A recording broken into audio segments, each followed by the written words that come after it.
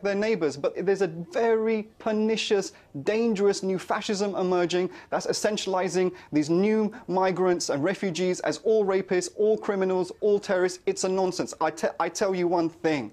Black and Asian people should come here in hundreds of millions. It's not right that for 500 years, imperialism has looted our country of all our wealth, has destroyed our country. We will come here, we have been coming here, and we will continue to come here in hundreds of millions until indeed Gaddafi said Europe will turn black. That's a long process. But when we come here, we contribute to the economy, we contribute to anti-imperialism, and we will contribute to the ongoing liberation of our people, but also the indigenous white people of Europe as well. Come here in greater numbers. There's nothing wrong with that. And anyone who is saying any kind of hint of essentialization that these refugees are destabilizing Europe or they're not compatible with Europeanness, it's a nonsense. It's the new fascism. This is the new danger that's in front of our nose that we must defeat. Well, I think what destabilizes Europe